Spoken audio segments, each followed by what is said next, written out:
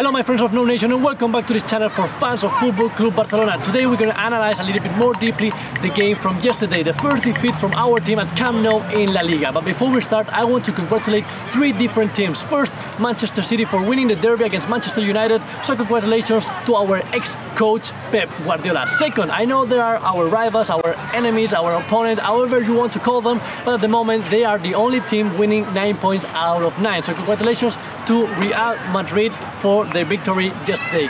And last but not least, Alavés for doing a great game, and they deserve the victory because they fought until the last minute. Now let's talk about the game. A lot of people have been saying that the fault is for Luis Enrique because he did a big mistake changing 9 out of 11 players from the lineup. He only left Rakitic and Busquets, and that might be a problem because Paco Alcácer, Silesen, they have only trained 2 days with the team and maybe they were not ready for this game.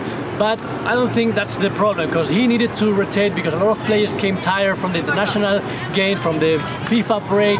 Other of them, they came from an injury, so maybe they were not 100% to play, like it's the example of Lionel Messi. He was sitting in the bench in the first half. So let's talk about our players. Jasper Silesen, he got 3 shots and 2 goals. In the first one, he couldn't do anything, but in the second one, if he would have put his head a little bit stronger, the ball would have gone outside and not inside the goal.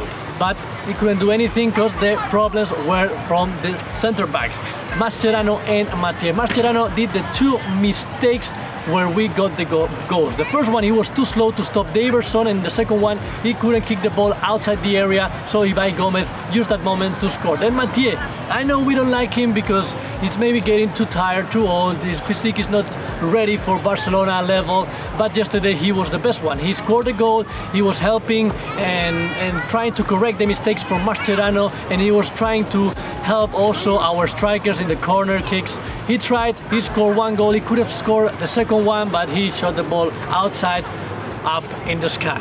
But he tried his best, so yesterday for me he was one of the best ones. Then on the sides, Digne, he tried a little bit in the second half, but his assist never found the player that he was looking for. And then on the other side, Alex Vidal. Alex Vidal is fighting to be the right back, but with that level he will never be better than Sergi Roberto. He was lost, he couldn't find his spot in the defense, he couldn't find his spot in the attack, he was helping anyone. Then in the midfield, Busquets, his job is to create the goal chances, to move the ball and to try to get the ball back. Yesterday he couldn't get any ball back, he was maybe too sleepy, too blind to find the ball. I don't know what was wrong with him. And then Rakitic, he was trying his best, he had a chance before the first half was over, but alone you cannot do everything. Then Denis Suarez, I don't know if it was because Messi wasn't there and he couldn't find the connection, but he was a little bit lost when he got the ball. He always lost the ball and he was too slow maybe.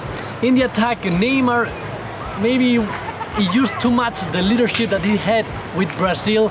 Barca is more like a team, like they have to play together, and he was trying to do his best alone, and alone you can never get anything. Then Paco Alcácer, he was like a ghost in the area, he couldn't get any ball, he couldn't dribble.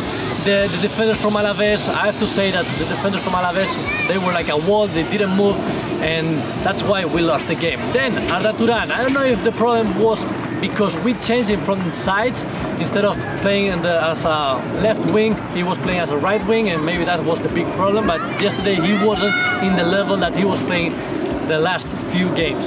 Then Messi, Suarez and Iniesta came in, but it was too late to change the rhythm, the style and the aggressivity maybe that Barcelona was playing. They were too sleepy and it was too late to wake up.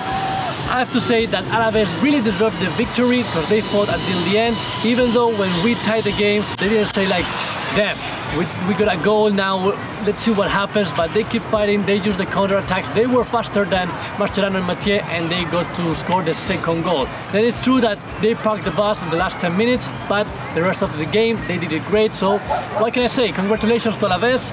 They have 5 points out of 9, they didn't lose any games, so that means something, that they are very strong this year, they are fearless, they are scared of no one, so they will try their best. Now the only thing that we can do is wake up, face up and concentrate on the next game against Celtic in the Champions League. That's just my point of view, but I would like to know yours. And remember, if you're not a NouNationer yet, just subscribe, click in the spotlight right here below, follow us on Facebook, Twitter, Instagram, Snapchat. I'll see you soon, and remember babies, love you all.